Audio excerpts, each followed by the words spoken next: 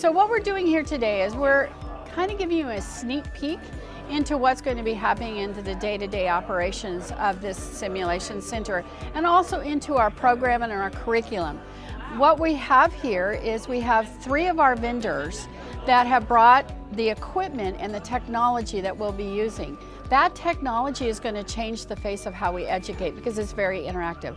So we have Gumard, which has brought 3 of their very lifelike mannequins. You can hear the baby crying behind me. And then we also have Education Management Solutions, which has brought all of their equipment that is going to be installed within our simulation center, as well as our classrooms and our OMM lab. What this is audiovisual. It's going to be able to capture what's going on in all 3 areas that we can play back on video and be able to educate our students with. We have a handheld ultrasound device that is connected to my iPhone.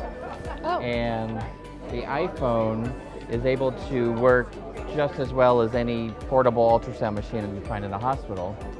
I can take this device and quickly turn it on. I can mirror it to any monitor that I have, and I can set to cardiac mode, and if I wanted to see Daryl's heart here, I can place my probe right over the area, and then I can get a good picture of his heart.